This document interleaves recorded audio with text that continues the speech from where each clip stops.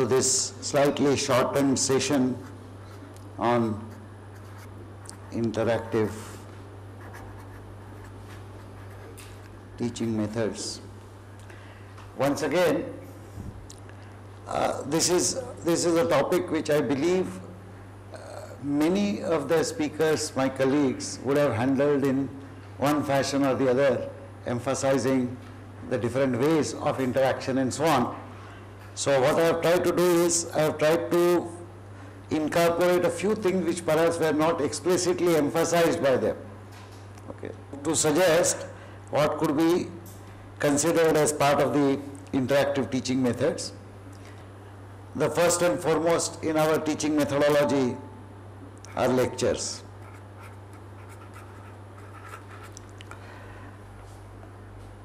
You will note that the font size that I am using to write can be seen by everyone.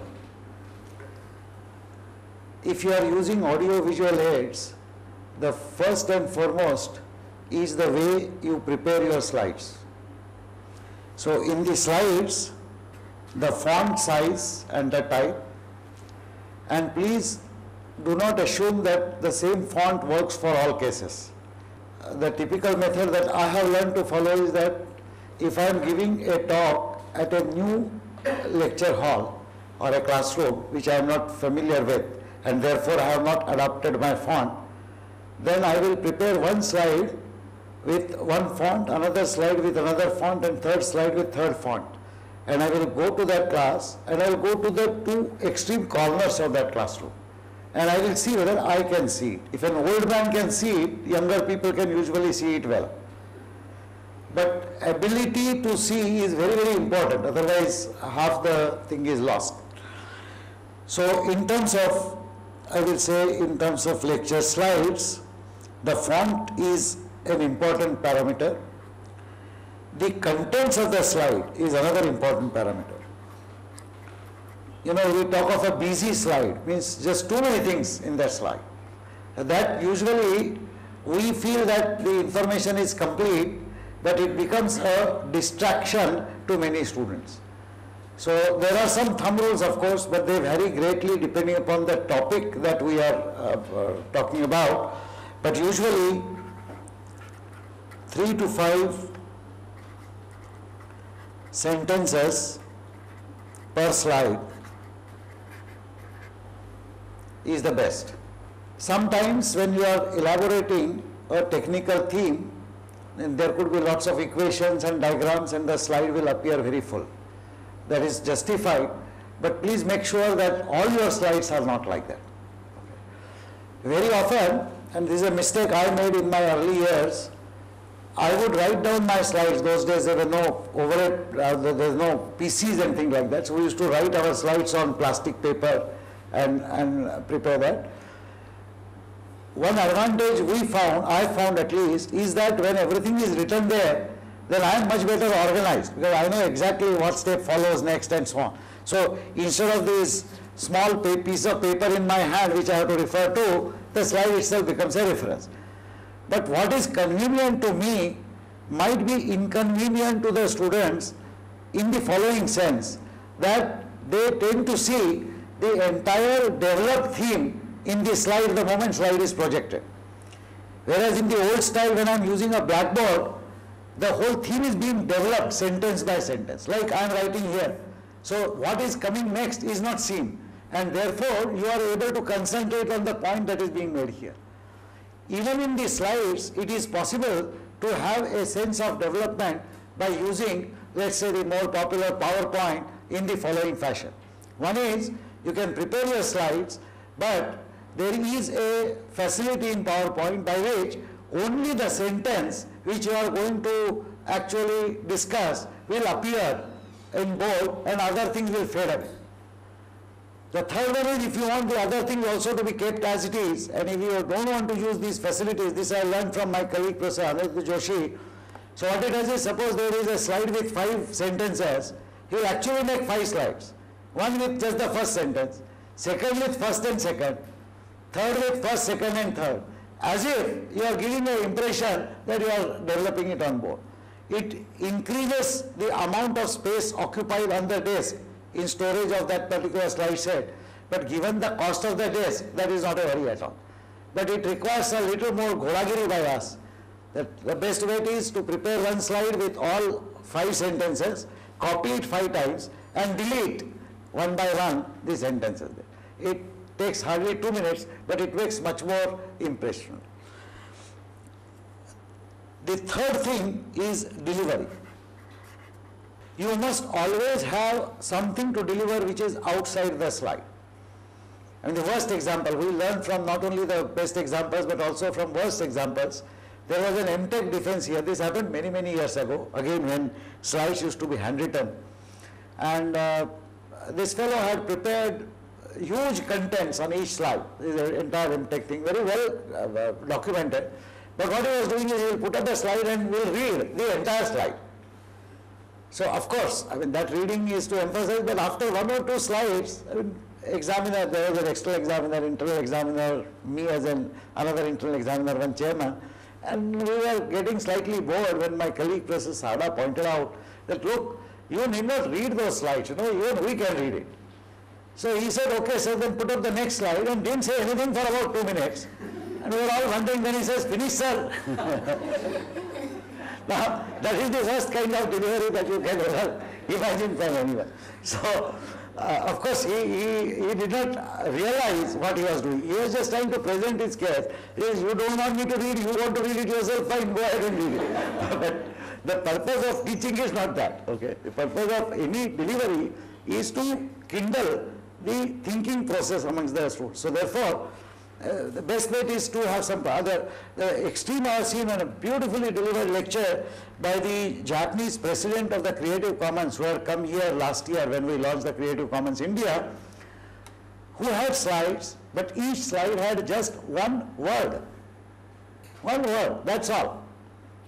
And I tell you, each of those words is etched in the memory of many people who heard that. It is like the example that I gave you of the board work, you know, independent of what you talk and what you write, but on the board what you write, if that is taken down by someone, then that acts as a refresh. A single word is a trigger, but that means the person must have taken massive efforts to identify that one word which will characterize the whole discussion for 5 minutes on that. Now, lectures is one thing. During the lectures, the interaction, we all know how to enforce that. You know, we'll ask some question to someone and so on. There is one problem about the interaction during the lectures, and that problem is that the more vociferous amongst our students tend to dominate the entire interaction. So there will be few people who will still have retained that boldness to ask questions or something, who will dominate that discussion. It is then our duty to ensure that during the semester that we teach, there is no student who is left alone in this interaction in the class.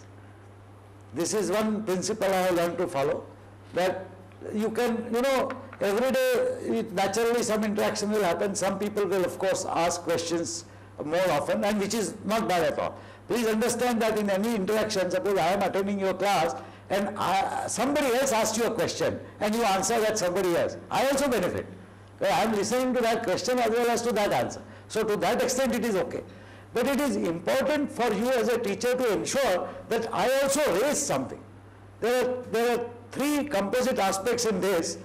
First is that you are ensuring that every person participates. Second is, when you force me to participate, I am seen by all others. And to that extent, my participation enhances my own image in my own eyes.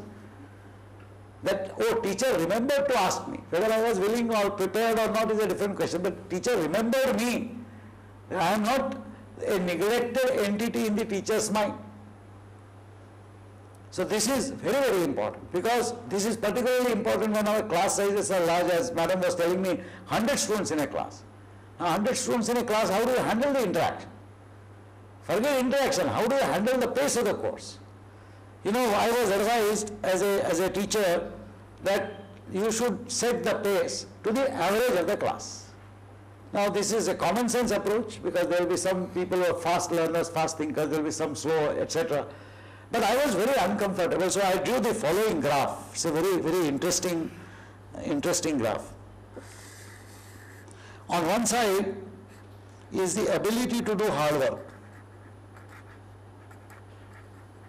On the other side is the grasp or speed with which people can understand and appreciate things. You will agree that each individual will vary in the abilities. So typically you will find a whole lot of people in this range, okay, and there will be a lot of people in this range. There will be very few people in this range, and there will be very few people in this range. You know, there's a very interesting reason for this. This has to do with the human optimization process. So if I'm a student who can solve things faster, then I know that I am sharper than others, my grasp is very high. I will tend to do less work than others. So I don't need to. You know, I can score marks, etc. with just that extra bit of time that I get in quickly solving. My grasp is slow, which in conventional terms means I am a duffer. Then I know that I will have to work harder. I will naturally put larger amount of work. So actually these terms like duffer or intelligent is a misnomer, as I told you. I mean, believe me, my example of learning a foreign language at the age of 3 years, I have not yet found a counter example to it. I have not yet found a counter example. So the fact remains that everybody can solve any complex problems, except that I am dubbed as a duffer because I got only 47% marks or 50% marks or something somewhere, and I am not scoring marks in quizzes where my other people are. They are all 10-minute quizzes. Nobody has ever told my teacher that when I go to real life and solve real life problems, no real life long-term technology problem is required to be solved in 10 minutes or 3 hours. It is solved in 2 years, 3 years. So I have ample time, if I have. Anyway, but this is the graph. So I drew this graph and I said the students will be scattered across this graph. And my ambition, obviously, is to take every student from origin towards the other end. You will agree that this should be the ambition. Increase the ability to grasp of everybody so that people grasp faster, and increase the ability of working harder for everyone. Take people in this quad. Unfortunately, when I translated this hidayat given to me that you should address, Phatak, your pace of the course, you should address to the average of the class. So I drew a spatial average, on this graph. The average, let's say, comes somewhere here. Then I took this graph to my colleague professor and showed him, and I said, sir, I beg your pardon, but it appears to me that by addressing to the average of the class, I am actually addressing 0 students. There is nobody at that place. So I am neither addressing him, nor addressing her, nor addressing her, nor addressing him, nobody. So I don't somehow feel that it is fair that I am addressing nobody in my class. After all, I am supposed to teach my students. So he says, yes, you are right, but then he says, how do you solve this problem? So we actually thought, then he came up by stating that while the pace of the course should be adjusted to the average of the class, such that largest number of people benefit maximally. However, there is no substitute for interacting with every student some or the other. And typically the people who need to be challenged most by us, what I have found in large classes, are people in this region and people in this region. And they need to be handled differently. People in this region who are low in grasping need extra classes or extra tutorials. So for example, in my large course, whether it is a postgraduate course in modern information systems now or the undergraduate first course in programming, we would have special tutorials on Saturdays. And these special tutorials will be of 2 parts. One will be special tutorials for the people who are so-called laggards. You can easily find them when they get low marks in quizzes or tests. You know that they need some betterment. So you give them extra examples, you give them extra explanation, so that you bring them on par in terms of understanding. To these people, you need to give them exercises which will challenge their mind further.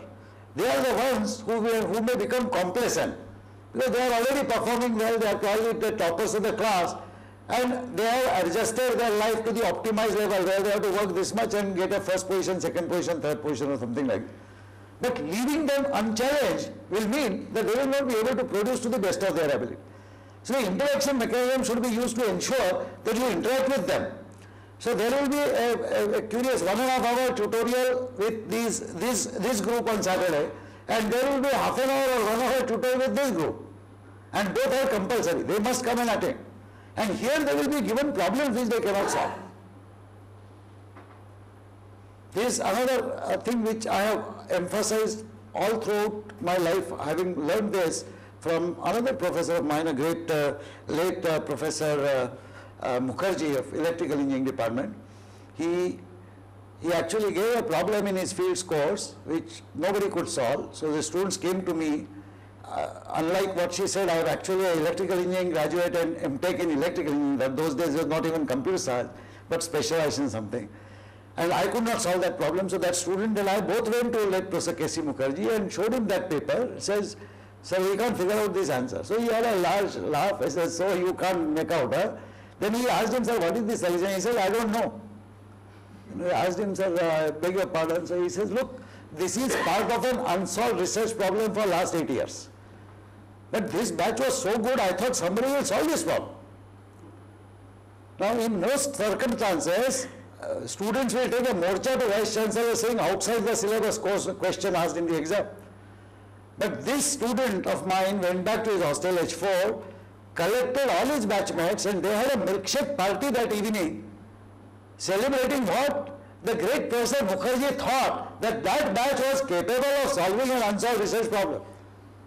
So they had a milkshake party. You know, that is the honor and respect that is given to solving unsolved problems.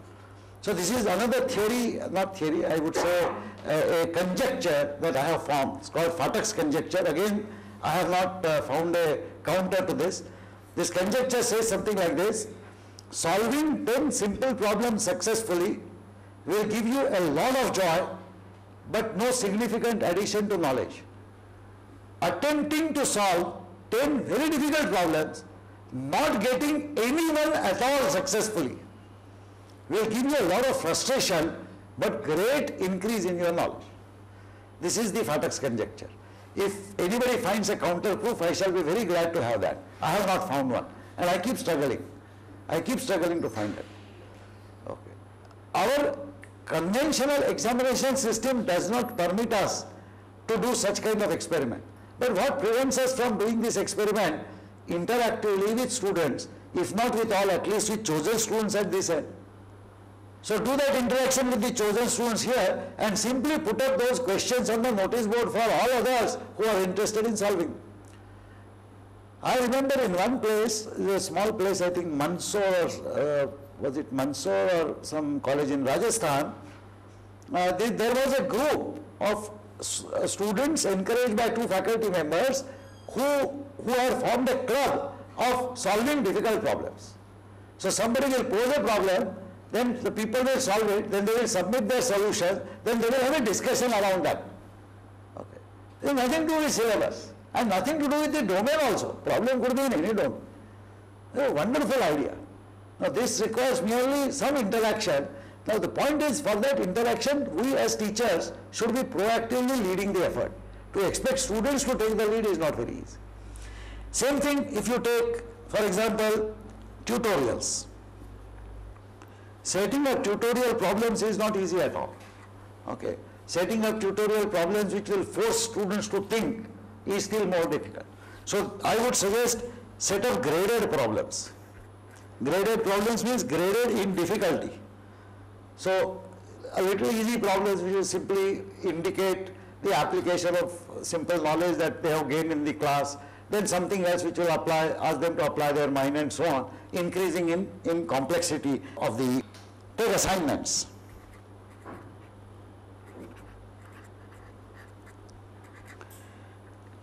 We rarely give assignments. If and when we give assignments, the assignments are often mass copied and submitted because we rarely get time to correct those assignments. Now that's a problem because correcting 100 assignments, 100 different assignments is not very easy. Here again, we do not punish plagiarism correctly and sufficiently. In our courses, for example, we often announce that if an assignment, take-home assignment is given, and if it is found to be copied, an F grade will be awarded in the course immediately. There is no question of you are following that course further. In spite of this warning, every year I am required to fail at least 1 or 2 students even in IIT just on this count. I feel very bad about it, but I fail them because there is no choice. Do we take such harsh measures on copying? We don't. We claim that copying is increasing, people are increasing copying. Copying is like tuition. Students want to maximize their gains. If they can't understand something easily, they will go and take tuition or they will go and attend coaching classes. Similarly, if they have to submit some assignment and they have no time, they will copy. They will not copy if the punishment is too harsh. Okay. It's like purchasing ticket for railway journey. If the punishment is 10 rupees fine, you know, there is also an insurance agency, I am told in Bombay, at least 20 years ago it used to be like that, people are encouraged not to purchase railway passes, but to get the passes from this insurance agency at half the price. If they are caught, they are supposed to pay the fine, and the fine will be reimbursed by that company. It's a wonderful thing. Without doing anything, they were actually making money statistic. So there are people, okay, who will pay only if they are caught, not otherwise. Now, if the punishment for getting caught is so harsh that it acts as a deterrent for not doing something, it will work. So these are something that you will have to decide on your own. But this is an excellent opportunity, assignment, particularly group assignments and group projects. I had once some students in Goa University had gone on strike, and the strike had just ended, and those students met me. I was involved in setting up their MCA program, so I had gone there and I was talking to them, why are you doing that? He says, sir, classes are not conducted, teachers are not appointed. So I said, so you went on strike, 3-day strike. So you lost 3 days. Now before those 3 days, how much efforts had you taken? So what do you mean, how much effort had you taken? So did you work 24 hours? Did you study books on your own? Did you try to solve problems on your own? I said, does the Vice Chancellor come in your way if you want to work in the evenings? You take your laboratories. How many of our laboratories work 24 hours? Practically none. Why? Because there is a rule book which says you must have a staff member in the lab.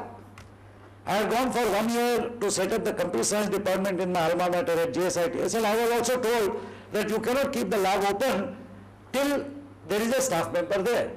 I said, it's a fancy rule, my labs are always open here. You know the rule that we follow here? If a single student wants to work for 10 minutes at night 2 o'clock, then he or she should be able to work. If he or she cannot work, then there is something wrong with our system. We change our system. So I tried some experiment. We said, students will manage the lab. No, how something is stolen from the lab, who will be responsible? As if the staff member being present does not result in stealing of the things or something like whatever. So I appointed 2 staff members on what you call contingency grants, daily wages. And because they were on daily wages, they were willing to come on Saturday, Sunday because they will get wages there also.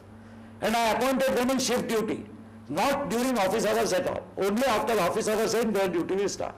Their instructions, open the lab and keep sitting there and don't interfere with whatever students do. And students run the lab. Okay, they ran it perfectly well. I understand even today some of the labs in Indore are run like that, but not all. What prevents us from doing this kind of experiment? To increase interaction. But this requires that I should make myself physically present during at least some of the evenings and some of the nights. It is difficult because you will not find many mad Phataks or Isaacs or something like that. But it is possible to create this composite madness if the group of faculty members in a department agree. So we actually took turns. Somebody will come on Monday night, somebody will come on Tuesday night, somebody will come on Wednesday night, till the practice was inculcated by students. And what a great opportunity of interaction, you know, when you talk to the students in the night, you know, no pressure of timetable, this, that, you are relaxed. So much happens during that interaction.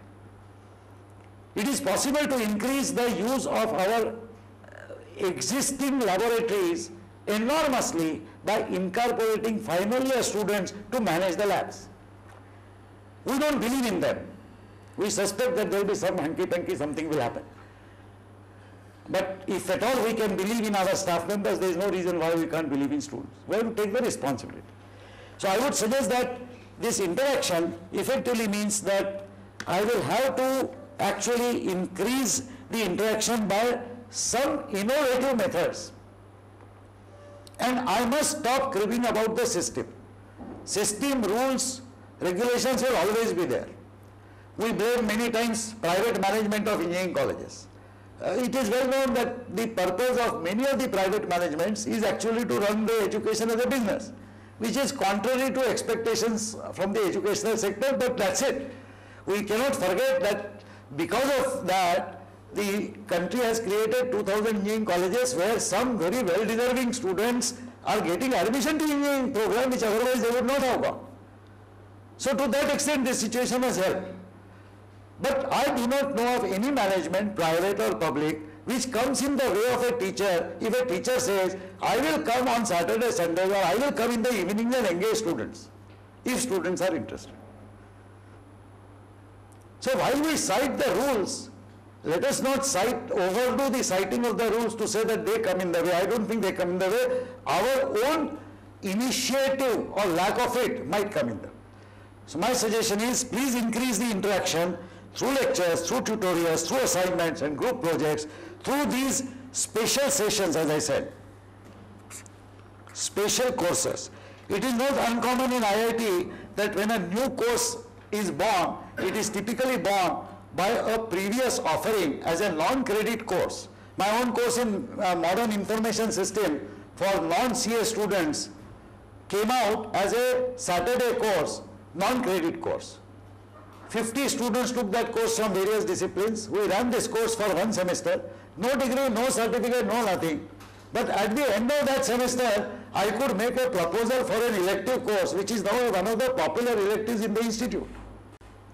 So such initiatives will help us also, will help students also. And you can try your own innovations. The other problem is, even if such innovations are tried, we fail to circulate such innovation amongst the entire teaching community. For example, what he is doing in his college is not known to her, what she is doing in her college, and so on. That is one reason why we believe that interaction through web and through projects such as Eklavya could be useful, where we, interact with each other also to find out what innovative things are happening. Maybe some of us will be encouraged to take that interaction to the next higher level. Final year project is an extraordinary opportunity to interact. Unfortunately, there are so many final year projects. You take 100 students. I mean, take my field of computer science typically. 100 students, first of all, there is no notion of an individual doing a project. 100 projects cannot be handled by any college. It's a group project. So typically 3, 4, 5 students will form a group. Still, there are 25 projects. Are there 25 faculty members in computer science department in any college? No. There are probably 2.5 or 3 or 4 or 5. And they are inundated with the load. As a result, there is very little interaction that is happening. The innovation that can be tried is to involve industry. Get industry professionals to work as professional co-guides for the projects. You will get sponsorship for the projects. You will get somebody to participate in that. Some of your load will be shared.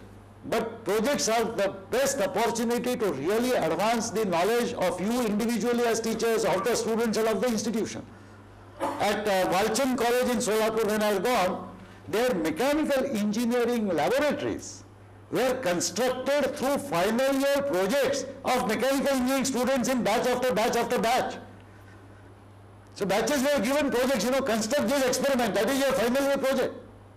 Money was put in by the institution, but all the design and fabrication and everything was done by the student. In 3 years, they have a fantastic lab there. We can do such innovation thing. Now this innovation cannot come without interaction. And this interaction is something which goes much beyond your course or class kind of interaction.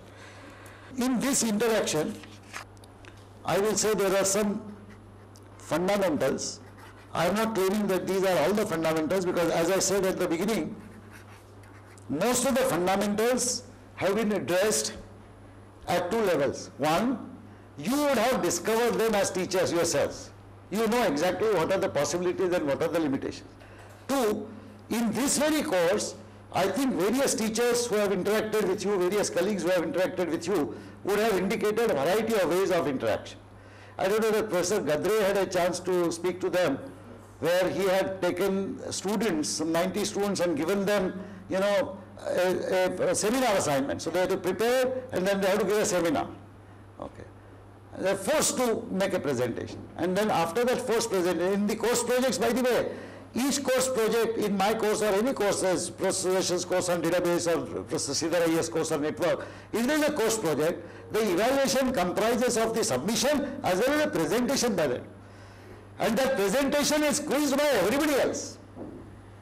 And it's actually a phenomenal experience, because all other students want to prove that this project is not good. So the kind of question they ask, we can't even imagine sometimes. So it's a beautiful experience, but we have to spend a lot of time in doing that. Okay. So apart from all the things that you would have already discovered or you would have already interacted with my other colleagues and found out, I thought I will just mention a few things which I consider as very fundamental. In any fundamentals, I will say, on interaction. First of all, the objective must be clear.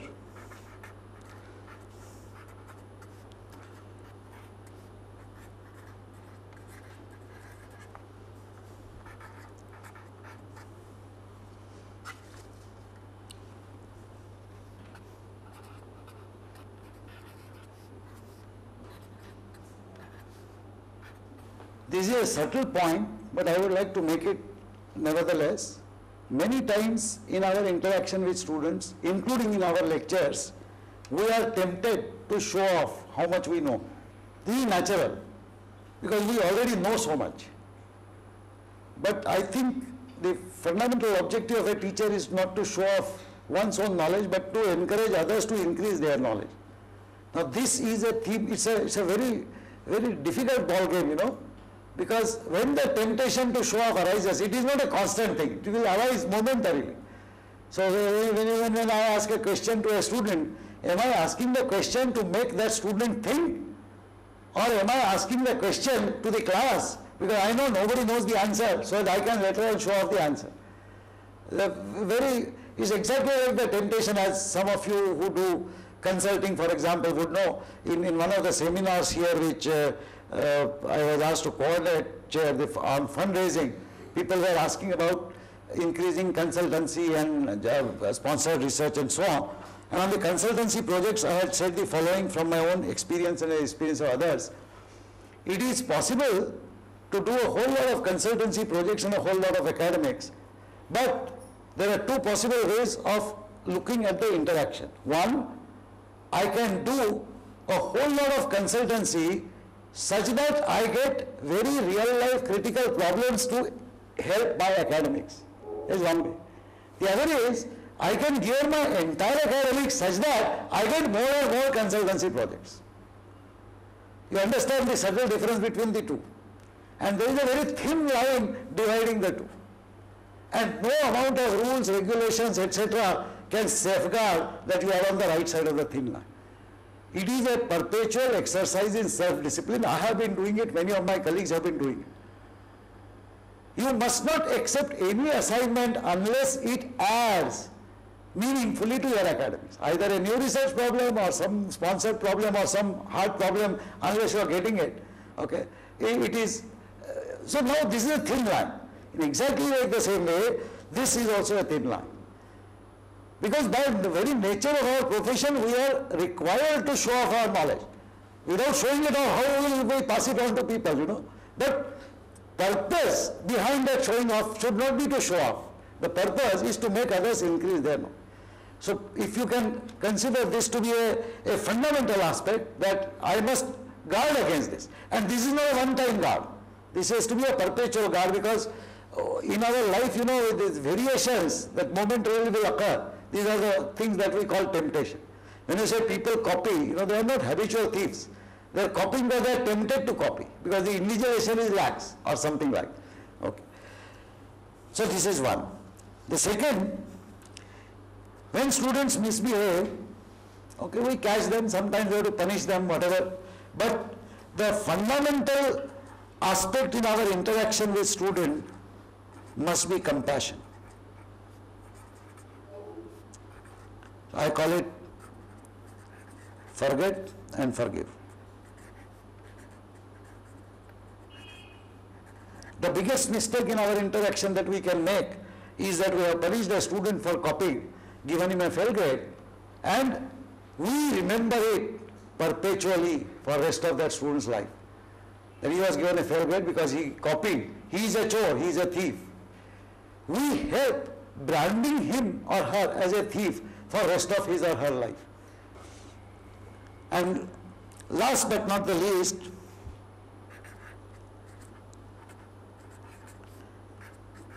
addressing the individual. I was asked by one colleague, used to be very heavy coursework and things like that. So I was told in a class of 100, you know that only 5 or 6 people will do something extraordinary. So why are you making everybody's life miserable? Why are you chewing up everybody? Why are you giving so much exercise? And I said, yes, you are right. Only 5 or 6 people will do something extraordinary, but I don't know which 5. So I have to assume that each one of the 100 is capable of doing something extraordinary. And I believe that while those 5 or 6 will do something extraordinary, not because of me, but perhaps in spite of me, perhaps others may be helped to achieve something extraordinary. So that is why addressing every individual and finding out the individuals for these kind of very specific interaction. Because the students that we get have amazing talent. It is most often dormant because we see their talent only through our exam and interaction through the official work. But you would see some other talent like in music or like in debating or like in drama during other events. And you will say, oh my God, I never believed this fellow could do something such a fantastic. As I mentioned about the Tech Fest and the Mood Indigo, I have got another specimen to show you. This, may be able to see this briefly. It says the Dream Team. Tech Fest has been a technical festival that we have been conducting for a long time. In 1998, meaning this team started working in 1997, that was the time when I was working on setting up the School of IT. One of the ambitions was to increase the entrepreneurship spirit. Tech Fest, by the way, is not a small team like this. Tech Fest is organized by something like 250 students. But this small team came up with my colleague, Professor Chandorkar, who is here. This is yours truly, and there are other students. The idea was to create some kind of a business plan competition that only IIMs and other institutions used to have it till then. But there's a difference, the business plan around development of a new technology or product. So business plan around technology innovation. And this program was called Eureka. This Eureka was set up by this Dream Team. I very proudly carry this photograph with me. The amount of time I and Professor Chandorkar have spent with these kids in the late nights is enormous. Planning, thinking of writing to various people, collecting things, collecting judges, awarding, identifying. This was the kernel of our business incubation activity, which later on came to fruition in the School of IT first, and today we are the Society for Innovation and Entrepreneurship. Of course, a lot more people have worked on creating that science structure, and it is considered one of the best incubators in the world today, not only the best in the country, but the seeds of that great thing were in this Dream Team. All these students, of course, have passed out in 1998, so almost 9 years. They are all at various places. But they all fondly remember that interaction. And what I am pointing out is not just interaction for the sake of itself. To the institute itself, it has created such enormous thing of great value. While we might have taken it further and others might have worked, but the kernel was in the enormous work that these kids did. Such is the power of interaction, friends. There is nothing that we cannot do with this. I would only like to submit in conclusion that the interaction with students should not be considered either as a supplement or as an addendum to the educational process. I think interaction should be considered central to the educational process itself. Why we have to state this emphatically is that given the situation on ground, again I come back to 100 students in a class, where is the time to interact? My first course I attended in management of research and development, one Professor Anand from IIM had conducted that, extraordinary professor. He spent a considerable amount of time in memorizing the names of each individual attendee. There were about 25 teachers, some young, some old, were attending that. And I used to wonder how this man addresses each individual person by name. And I realized that I feel very nice when he says, Phatak, do you have something to say? Or Beckford, do you have something to say? Or somebody who has something. Why I felt nice is because I felt being individually addressed. When I approached him in one of the evenings, I said, sir, you have a fantastic memory, you can remember everybody's name. Then he says, Professor Phatak, my memory is as good as anybody else's, but I spent 2 days in memorizing the names. So in many schools of management, you will find that attendees in a executive development program will have their name batches. Why? Because the speaker generally addresses every individual by name. We have not developed that study. So what happens, for us, every student becomes part of a statistics. And statistics, as we all know, is a great science, but it never applies to any individual. It applies only to the group. So my strongest, I tried to do that, by the way, but I failed miserably. I used to mug up these 300 names in the class every year. I succeeded in remembering some names, but then I started calling fellows by wrong names and so on. So I stopped doing that. It can be perfected, it may take some time. My colleague, late Professor Shankar, used to do that. He would remember every student whom he has ever taught by his roll number, name, and also marks that he scored. And when he would come here after 10 years with his wife and some kids proudly showing them IIT, Professor Shankar will actually greet him by calling him by name. He will feel very elated, he will introduce his wife. Unfortunately, while passing, Shankar said, by the way, you scored only 53 marks in my course, which was, I think, completely unnecessary. That was showing off, showing off that I can remember it. Anyway, jokes apart, I think it is an extremely good idea to remember this, that addressing the individual should be part and parcel of our educational process. And no matter how big is the class, all that it means is that we cannot constantly address every individual. But if during the year or during the semester, which is a semester long course, in 3 months, and I have whatever 30, 40 lectures, if in 40 lectures, madam, if I have failed to address every individual at least once, then I would think that there is something lacking in my effort. Only thing is, while you must do it consciously, it must appear to be spontaneous. Then only there is a value. You can't say, roll number, your name, something like that. No, not that. It's like, I remember from my GSITS days, there was a great professor of mathematics whose lectures used to be very drab, very uninteresting. And one day he came to the class and he started writing a theorem. Then he suddenly stopped and looked at us. He says, now I will tell you a joke. So that itself was a joke, so everybody became attentive. So he says, a cow has 4 legs, a table has 4 legs, therefore cow is a table. Now we will prove this theorem. So we just could not figure out. Then we understood that the joke was over. And we were wondering, why the hell, this great professor of maths, why did he think of doing that? In some other later context, while participating in a intercollegiate drama and debate competition, another professor, Kyle of English, we were telling him, sir, this funny thing happened, we couldn't figure out. He started laughing. He said, oh, the professor had come to me asking me why students are not interested in his classes. So we told him that he should perhaps try telling them some jokes, and that is how this has happened. So jokes told mechanically or interaction done in a very mechanical fashion is not an interaction. It is the lesson that we learn. The professor, see, some of us, this again tries to tell you, whatever I might try, I may not fundamentally become a different person than what I am. That is my limitation. But I should try to use my own strength by learning from whatever strengths I can. And this again, should re-emphasize what I said earlier. No teacher would ever like to be called a bad teacher. No teacher goes to a class with that intention. Every teacher wants to put the best foot forward. Some students may like some teachers because of the flamboyant nature of their work. But let me tell you, students will always respect hard work, always respect genuine ethics, and always respect compassion, no matter what you are. And these things do not require great technical strengths or oratory skills. These things come from heart. As long as you can get them out and to the students, you have won the battle. Thank you so much. I think I will stop here at this stage.